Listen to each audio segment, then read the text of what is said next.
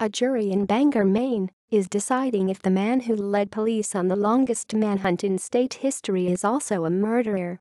Robert Burton is charged with murdering his ex-girlfriend, Stephanie Ginn Gebo, in her Parkman home 2 years ago.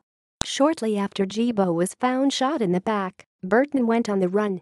He spent 68 days running from police, hiding near camps and stealing food to survive. It triggered the longest manhunt Maine State Police have ever conducted. Burton turned himself in and said he was innocent. He told a jury that he and Stephanie got into a fight and that there was a struggle for her gun.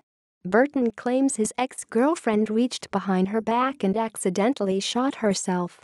"In my opinion, when you look at the evidence, all the stuff the defense was saying wasn't true," said Vance Ginn, the victim's father.